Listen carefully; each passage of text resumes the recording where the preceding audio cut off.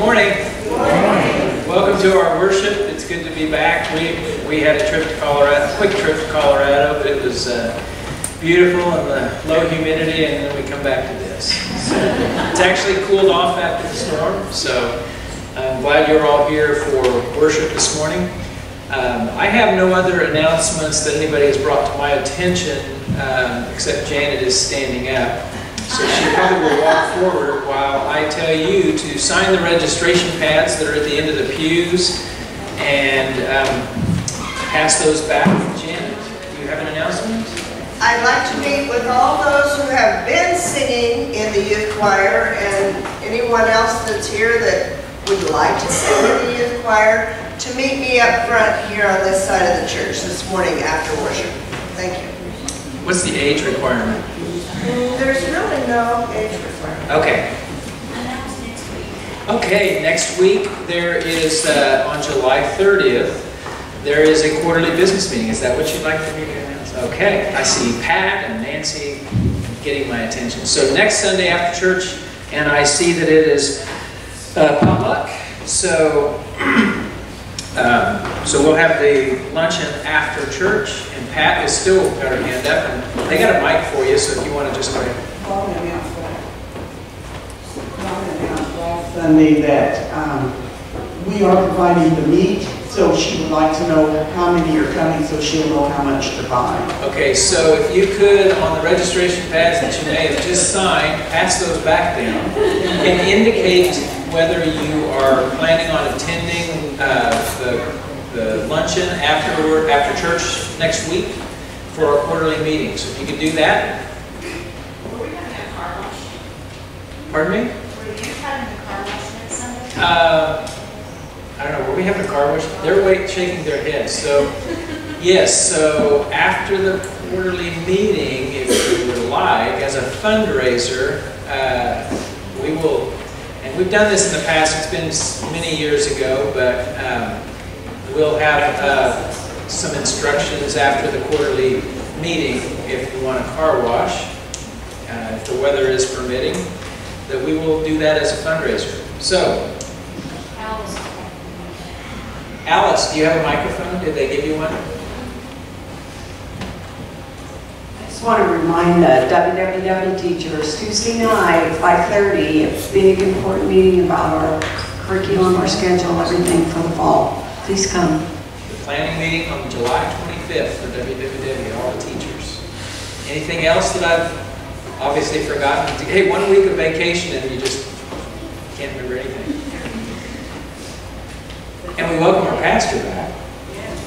Yeah, he was on a work week for the national conference at the first of the month and 2 weeks of vacation, so it's good to be back in the saddle with our pastor up here.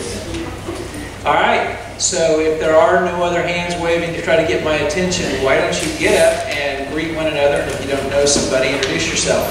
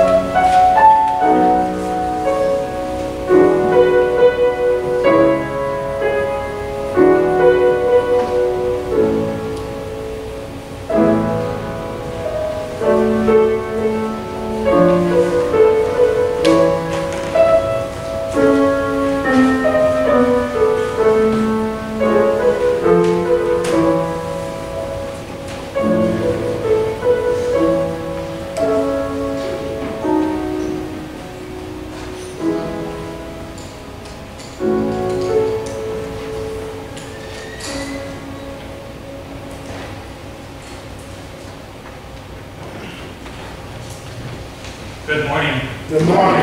And grace and peace to all of you this morning from God our Father and our Lord Jesus Christ and the life-giving love of the Holy Spirit. It's good to be back.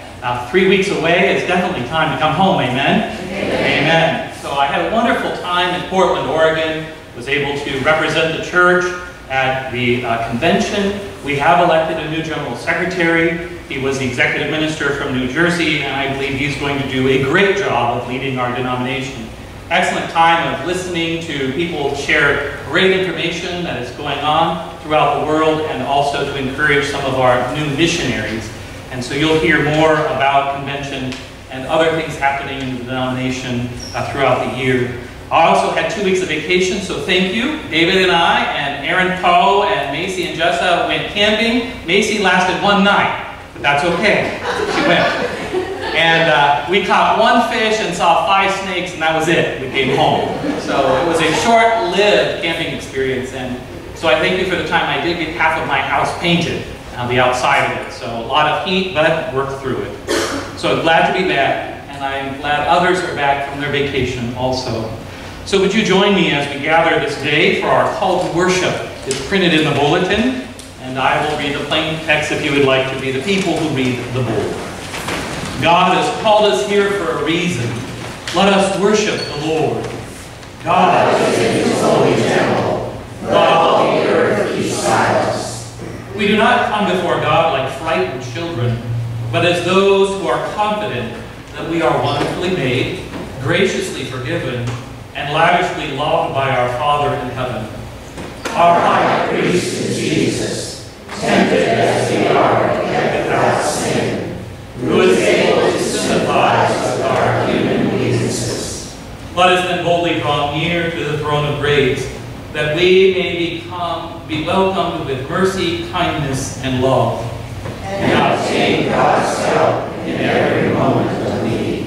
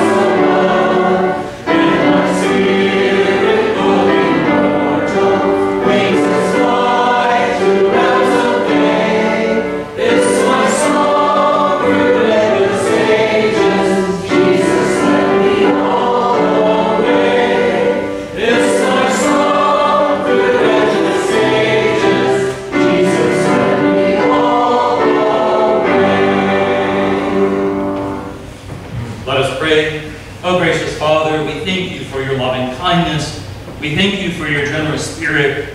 We thank you, O Lord, that you have shown us love through Jesus Christ. God, we pray this day that you will come into our midst and gather us to be your people. Hear our prayers. Lend your ear to us, O Lord, and answer us as we listen and watch for the movement of your Holy Spirit. Come, O Holy One, come, we pray in the name of Jesus. Amen. Please be seated.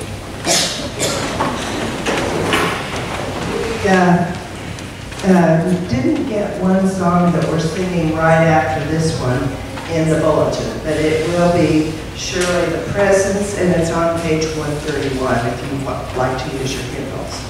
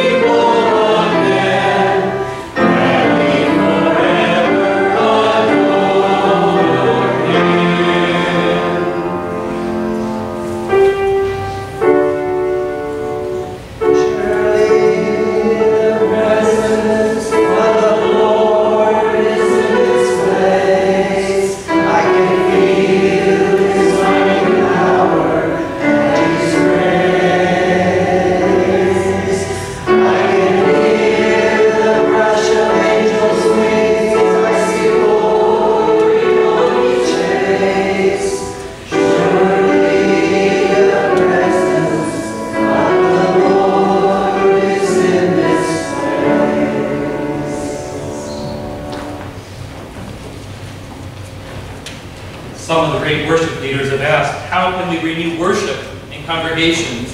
And the song answered it. Let the sound of amen resound again. And that is really our response to all that is doing.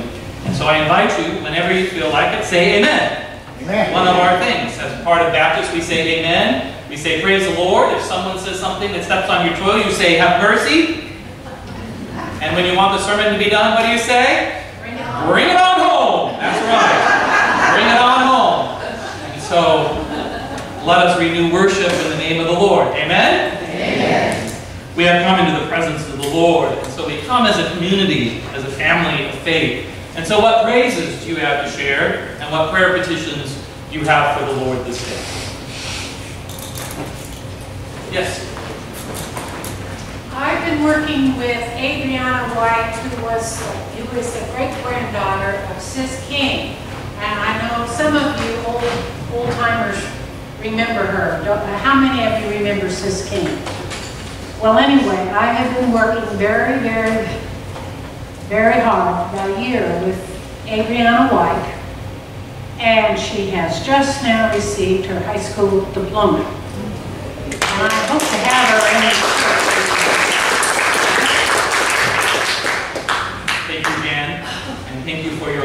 long-suffering love for many people. Yes. Yes, Nancy. I would like for all of us to be praying for Light of the World Church and for Greg Barney's family, Debbie and their 6 children and their grandchildren. We know what a difficult time this is going to be for that church after, I feel like we suffered after the death of Kip, and I just hope we're all praying for that congregation and family. Amen. Other prayer requests or petitions? I've had someone ask me to please pray for a Roy Bender family. His daughter passed away, Tamra, age 45, and she does leave behind family and children. So please be praying for Roy Bender and his family. Other prayer requests? Pray for the organ. The organ needed some repairs, and so those repairs are going to cost between $500 and $600. And so please pray that God will use the organ in new ways and revitalize it, and that Satan will leave instruments alone. Yes? I just asked for prayers for Mama. She's not here today because she went to pick up Emily at the airport at 11:30.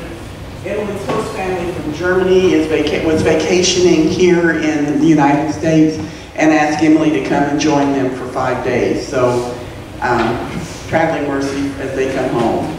Amen. Other prayer requests or praises? There was a very good movie last night. Thank you to Mark Calloway and the Outreach Committee. A very good movie called Risen. And I hope and pray that they will show it again. Other prayer requests or praises? How many people are going back to work this week as teachers or school administrators or working in the school district? Actually, it's next week. Yes. Any teachers? How many children are ready to go back to school? How many grandparents and parents are ready for their children to go back to school? So let us remember everyone who's getting ready for school. Let us pray. Oh, good and gracious Father, we come into your presence with thanksgiving to rejoice with all of your church in the goodness of your love and forgiving, long-suffering love that you have shown to us in Jesus. How you have patiently waited throughout generations and years and years and years, Lord, for your people to call out to you and to come back. Lord, we rejoice for the work that you are doing, the work that you have done in Jesus Christ, the work that you are doing in your Holy Spirit, and Father, the work that you will complete in the consummation and in the age to come. We thank you, O Lord, that you are here and present with us, that we can sense your Holy Spirit given to us by your Son, Jesus Christ, and that you call us as the church to petition you, to, Lord, pray like Moses prayed on behalf of the Israelites, to stand in the gap and ask for your assistance, O Lord, to be people of encouragement and perseverance. We thank you, Lord, for the good news for Adriana. We thank you for Jan, and we thank you, Lord, of her passion and compassion as she leads people to complete their GEDs and high school diplomas. Thank you, Lord, for the wisdom that you have given to the ages and for people who are able to share it with us. We thank you for all of our teachers and administrators and cooks and janitors. We thank you, Lord, for our children and grandchildren, everyone who's getting ready to celebrate the last week of summer and return to work. God, we earnestly pray that you will bless our schools with wisdom and knowledge, with protection, that, Lord, you will guide our teachers and all schools, Lord, to bring children to the knowledge of your saving grace. We thank you, O Lord, for the gift that you have given to us. And, Lord, we pray that you will continue to help people who are traveling and reaching out to loved ones, Lord, and bringing them home. Grant travel mercies as you have done all summer, O Lord, as you have guided us on vacations and renewal and rest in preparation for the work that you have for us this fall. And God, we come as a church family knowing the burden of suffering and asking, O Lord, that you will guide Light of the World and all of these families, O Lord, who are grieving into your mercy and grace.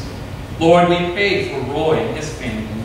We pray, Lord, that you will guide them and all who struggle with loneliness, O Lord. to the inspiration and the work of the Comforter and the Counselor who is our God. And Lord, we pray that you not only work through us, but through musicians and all musical instruments, Lord, as you give us, O Lord, instruments to worship and praise your holy name. God, thank you for the many gifts that you have given. Thank you for the gift of salvation in Jesus. And thank you for your willingness to hear our prayers. We offer them in the name of Jesus Christ, who taught us to pray. Our Father, who art in heaven, hallowed be thy name. Thy kingdom come, thy will be done, on earth as it is in heaven. Give us this day our daily bread, and forgive us our debts, as we forgive our debtors. Lead us not into temptation, but deliver us from evil. For thine is the kingdom, and the power, and the glory forever. Listen to this scripture text coming to us from Genesis chapter 28, the story of Jacob's dream at Bethel. Genesis 28, starting in verse 10 and ending in verse 19. Jacob left Beersheba and set out for Haran.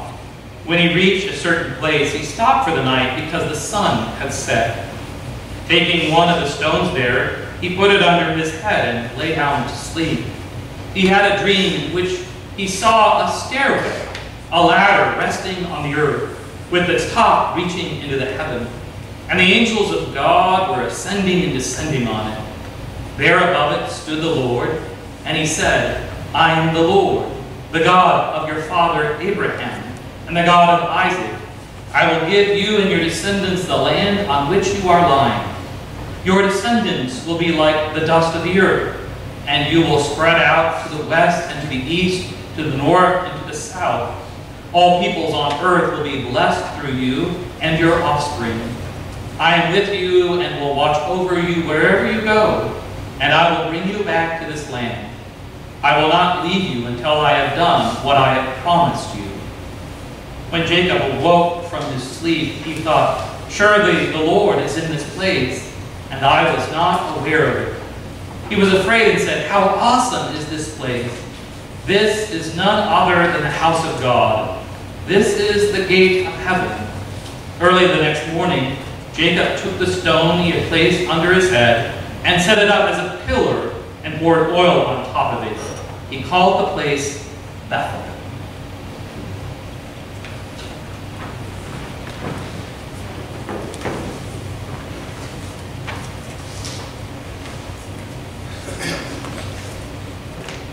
I'm reading from Romans chapter 8, verse 12 through 25. So, dear brothers, you have no obligations whatever to your old sinful nature to do what it begs you to do. For if you keep on following it, you are lost and will perish. But if through the power of the Holy Spirit you crush it and its evil deeds, you will live. For all who are led by the Spirit of God are sons of God.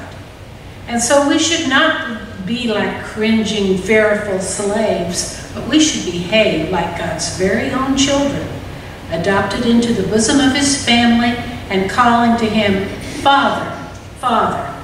For his Holy Spirit speaks to us deep in our hearts and tells us that we are really God's children. And since we are his children, then we will share his treasures, for all God gives his Son Jesus is ours now too. But we must also share his suffering if we are to share his glory. Yet what we suffer now is nothing compared to the glory he will give us later. For all creation is waiting patiently and hopefully for that future day when God will glorify his children. For on that day, thorns and thistles, sin, death, and decay that overcame the world against its will at God's command will disappear. And the world around us will share in its glorious freedom from sin, which God's children enjoy. For we know that even the things of nature, like animals and plants, groan in sickness and death, as they await this great event. And even we Christians, although we have the witness of the Holy Spirit within us, aren't free from trouble. We too wait anxiously for that day when God will give us our full rights as His children, including the new bodies He has promised us, bodies that will not be sick again and that will never die. We are saved by trusting, and trusting means looking forward to getting something we don't have now. For a man who already has something doesn't need to hope and trust that he will get it. But if we must keep trusting God for something that hasn't happened yet, it teaches us to wait patiently and confidently. This is the word of the Lord. Thanks be to God.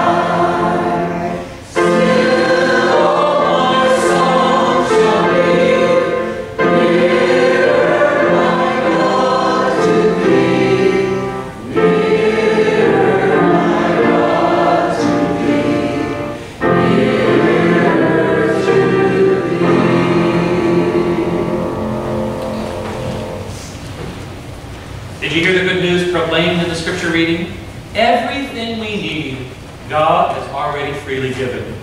Reminds me of a pastor who said, this morning I have good news for you and bad news. The good news is all we need for this entire year, God has already given us.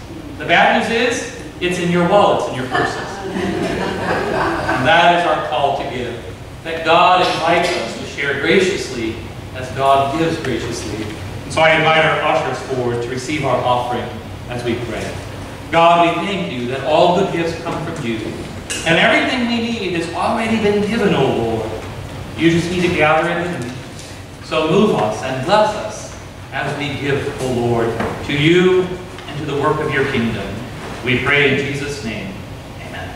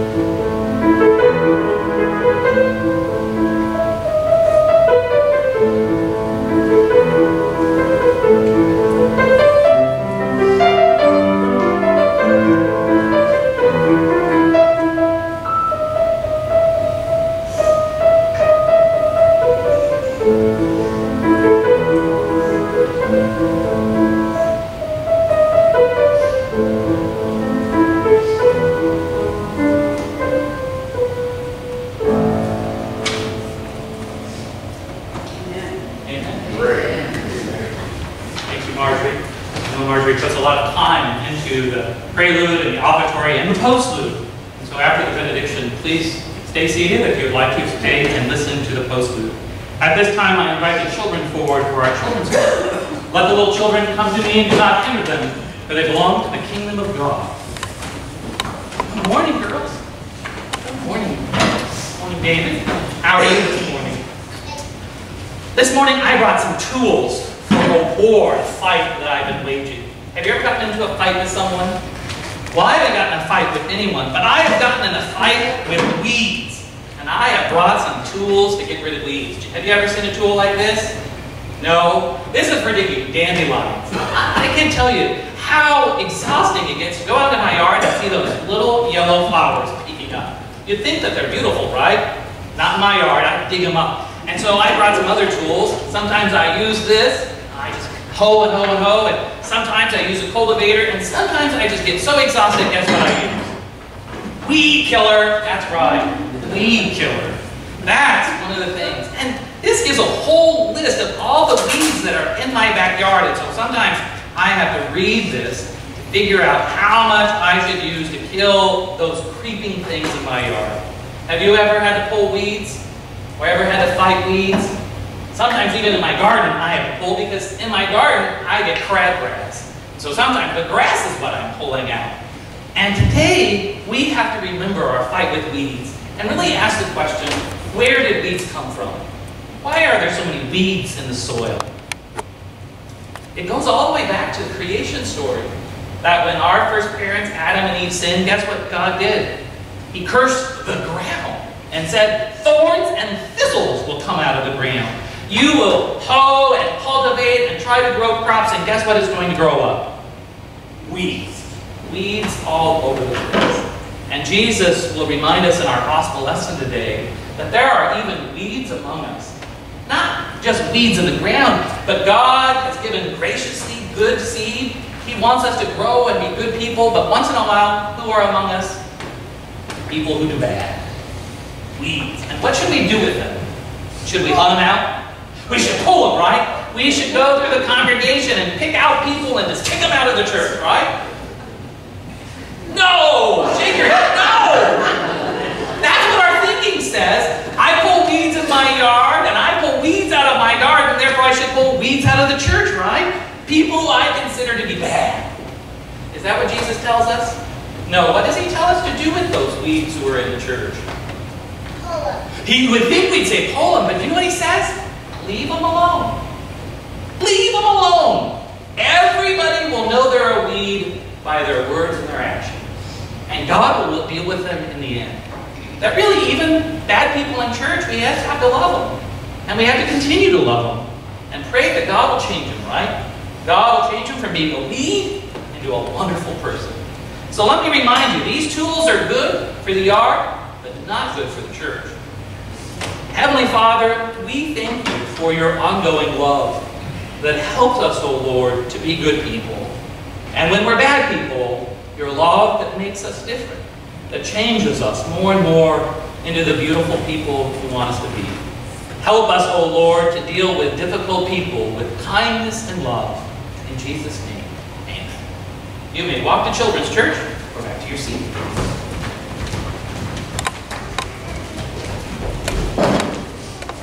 Pull them out! Get rid of them, right? That's been many a church's answer. I remind you that even as Baptists, that was the early answer. What should we do? We should just get rid of all the sinful people in church. That's what our founder decided, Roger Williams.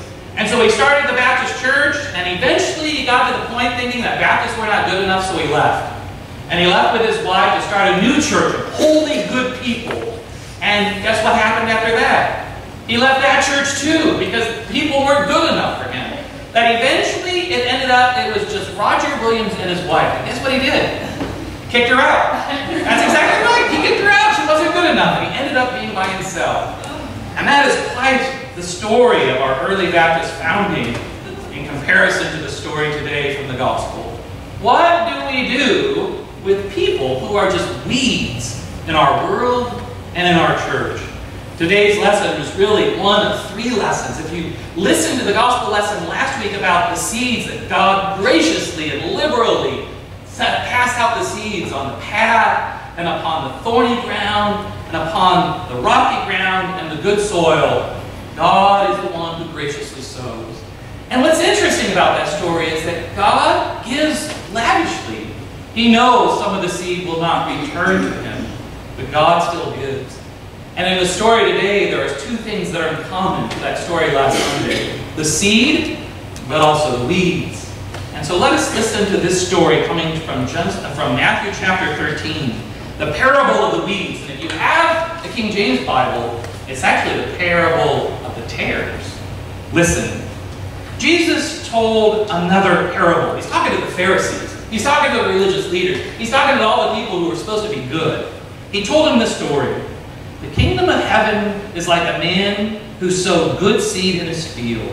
But while everyone was sleeping, his enemy came and sowed weeds among the wheat and went away.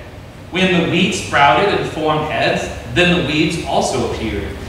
The owner's servants came to him and said, "Sir, Didn't you sow good seed in your field? Where then did the weeds come from? An enemy did this, he said. The servants asked him, do you want us to go and pull them up? No, he answered, because while you are pulling the weeds, you may uproot the wheat with them. Let both grow together until the harvest. At that time, I will tell the harvesters, first collect the weeds and tie them in bundles to be burned. Then gather the wheat and bring it to my barn. And then to verse 36. Then he left the crowd and went into the house, and the disciples came to him and said, explain this parable to us of the weeds in the field. He answered, the one who sowed the good seed is the Son of Man. The field is the world, and the good seed stands for the sons and daughters of the kingdom. The weeds are the sons and daughters of the evil one, and the enemy who sowed them is the devil. The harvest is the end of the age, and the harvesters are angels. As the weeds are pulled up and burned in the fire, so it will be at the end of the age.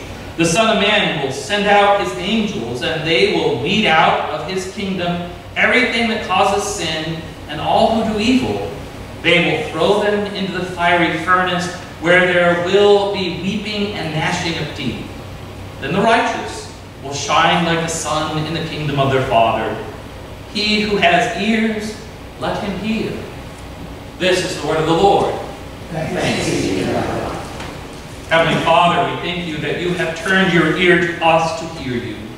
Now, O God, give us ears to hear, eyes to see, and hearts to know. For we ask this in the name of Jesus Christ. Amen. I've been very thankful for the rains that have come this summer. I know that our town and our community can be very dry in July. And so wasn't it a wonderful relief yesterday as those cool winds blew in and the rain came? I was very thankful to see the rain and everything, until I realized all it was doing is really watering the weeds in my field. Weeds that have seemed to suck up everything that is going on. I don't know about you, but I have a problem, and it is weeds. Thistles and thorns, creeping crabgrass, creeping geranium. Anybody else have a problem with their yard? Maybe you have poured chemicals on it, or have somebody else take care of it. Praise the Lord if that's you, just praise the Lord. But for me, I battle weeds. I know what Ralph Waldo Emerson said. He said, a weed is simply a plant whose virtues have not been discovered. Let me assure you, he has not been to my yard. He has not been to places around here that I see. Weeds that are creeping up between the concrete or the brick that is being laid. We as Americans spend billions of dollars each year trying to get rid of weeds, trying to pry them out, pull them out. We have even come up with some creative ways of digging them out. Tillers and discs and weasels and all these other things. Billions of dollars are spent on that one problem alone, trying to get rid of the weeds. We use gallons of herbicides and poisons. I know people who boil vinegar and pour it on stuff, or bleach and pour it on stuff, or buy gallons of Roundup and kill everything, right? That was one person's idea. Let's just kill all the weeds and the grass and kill it all. Then you won't have a problem at all, except for the dust blows away. I know there are many things that we use, but one of my favorites is always my grandmother, who was bent over in her yard most of the time with a dull kitchen knife, stabbing at things. We thought she had gotten crazy quite a few times, but she came in for water and was staying. But I will always remember her coming in with that pile of weeds. And what did she do with it? She threw it on the compost pile, or she threw it on the pile, or she threw it somewhere to get rid of it.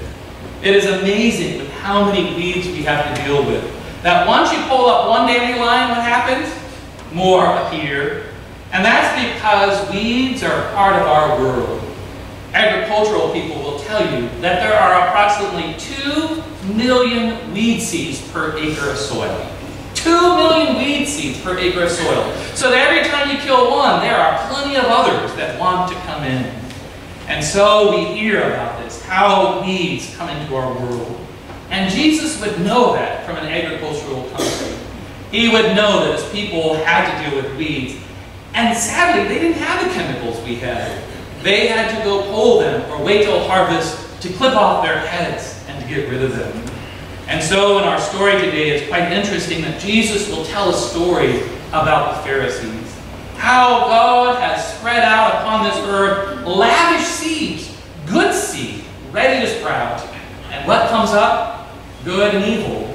Really explaining why there are even troubles in the church. The story is simple but profound, and you probably know it.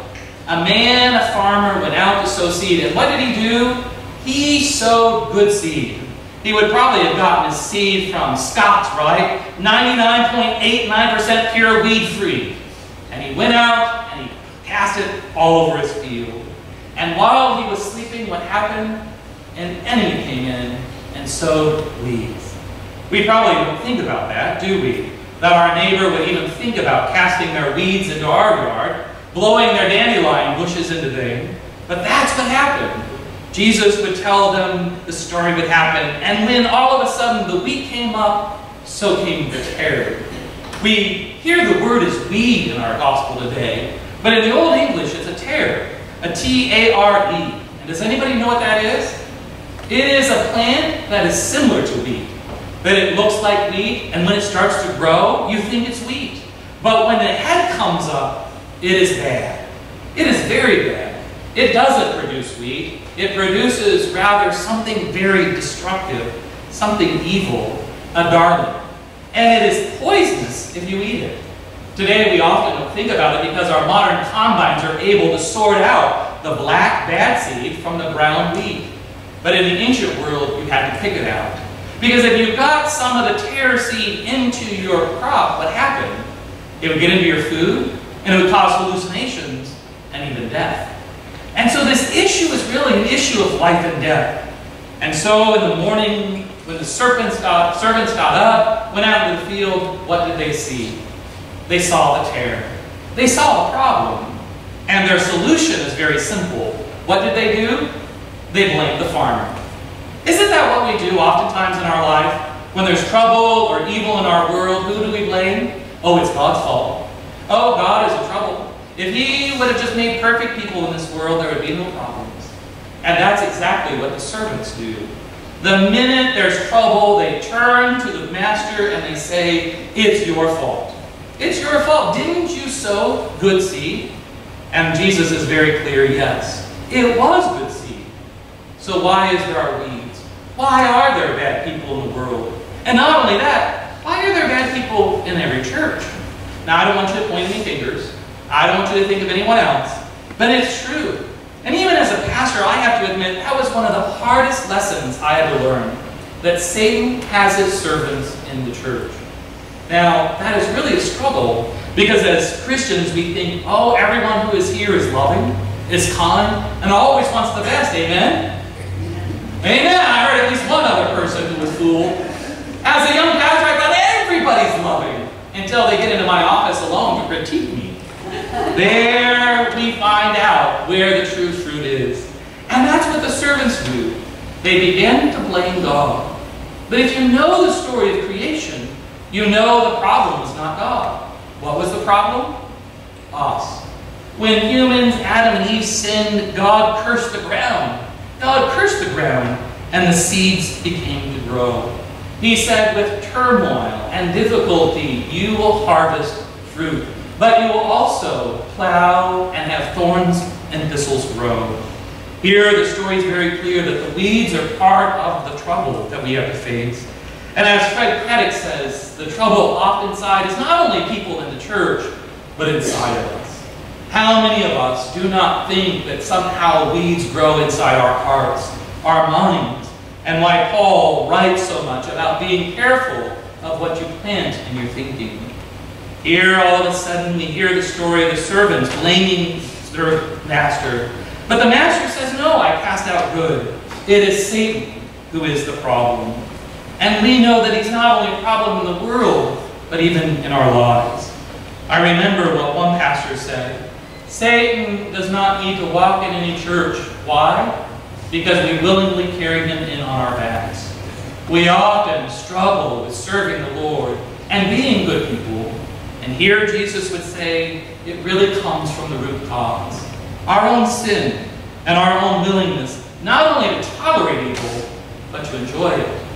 How many times have we not turned an eye away when we should have stopped something, or smiled and laughed when we should have instead frowned?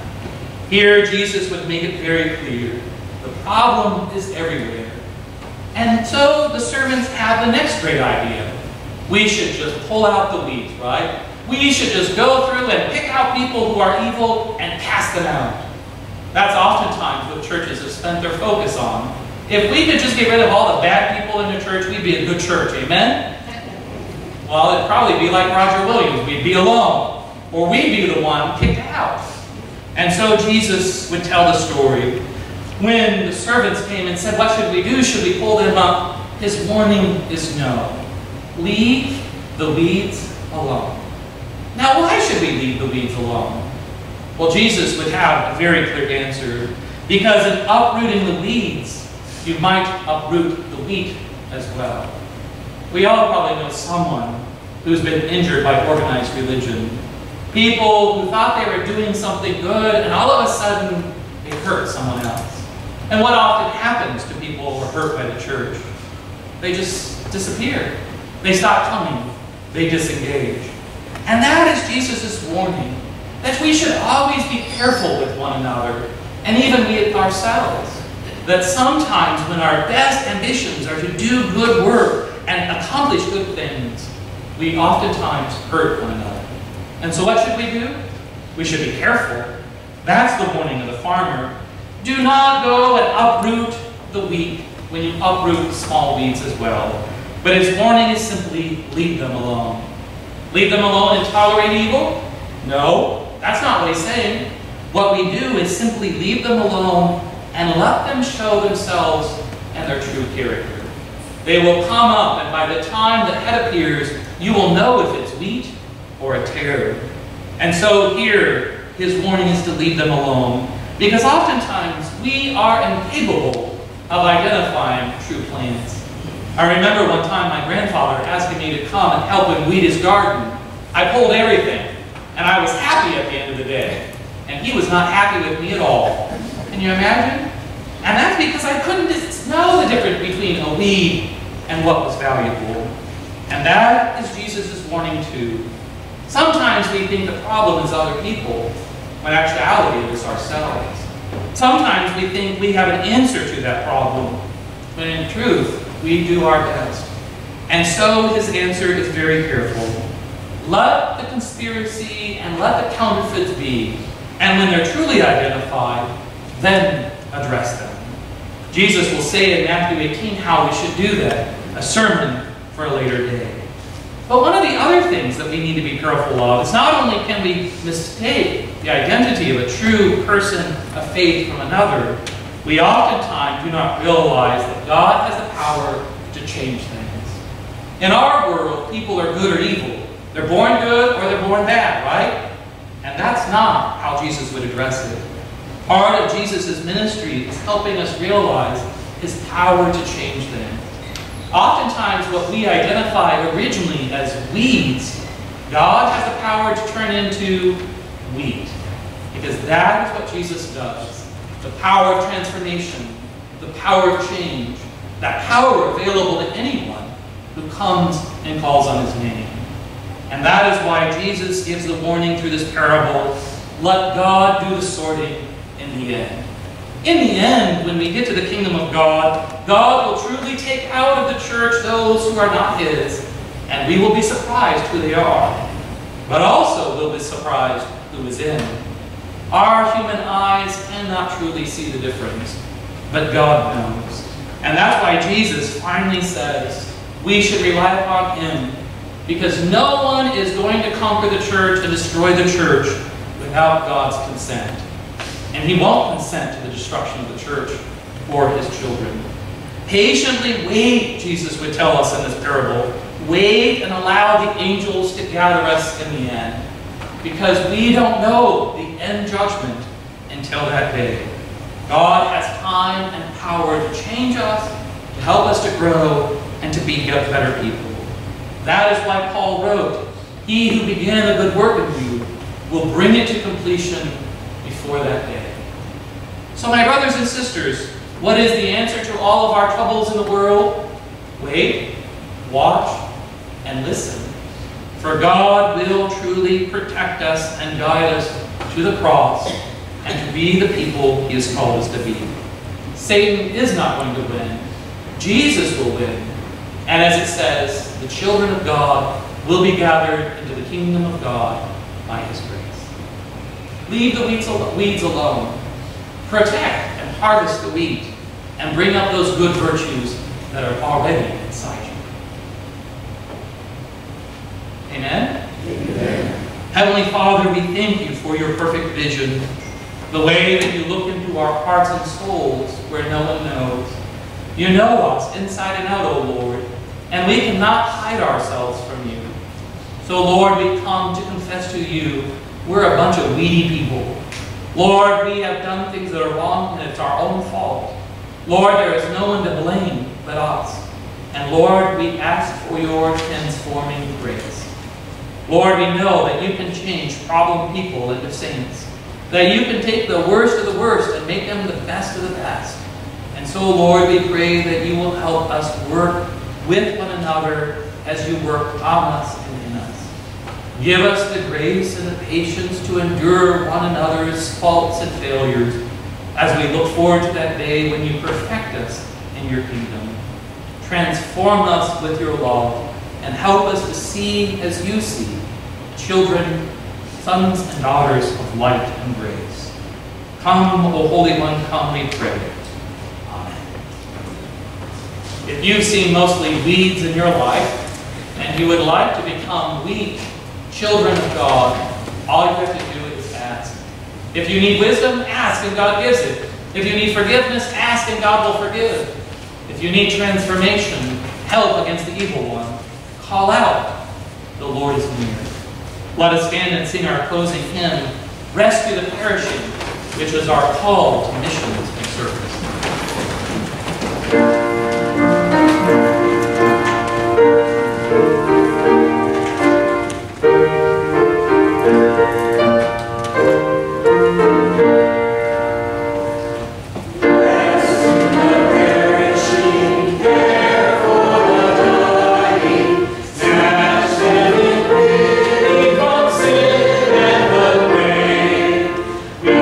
Before the erring one.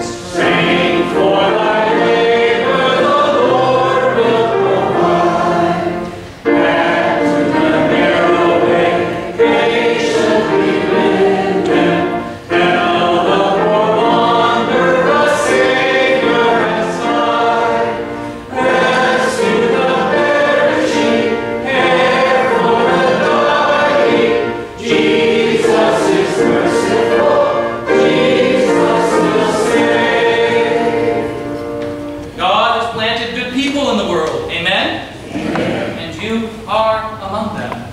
Grow and labor and patiently endure this suffering until the kingdom of God comes.